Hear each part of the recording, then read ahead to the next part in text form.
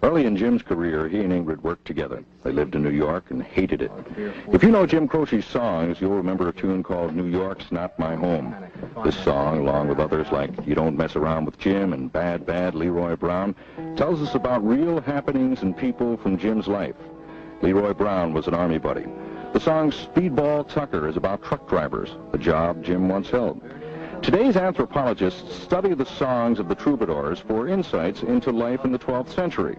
Tomorrow's scientists will study people like Jim and know where we were in the 70s. It had been years since Jim and Ingrid sang together professionally, but they wanted to do something special for you and for our show.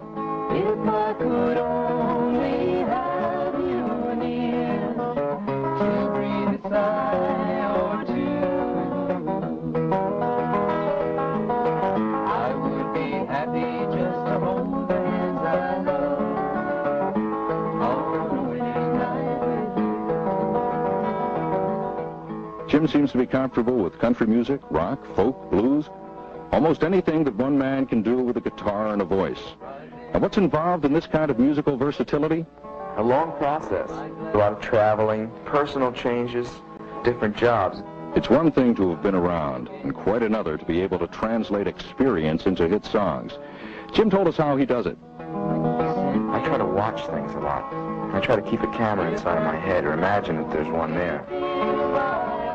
Making hit records, okay, it's exciting. But playing live concerts, well, that's the real thrill. I had 4 years of college. I went to Villanova down here, you know. Oh, you know where it is. And I'd taken, you know, English and philosophy and logic and psychology and come out totally prepared for life in the 12th century.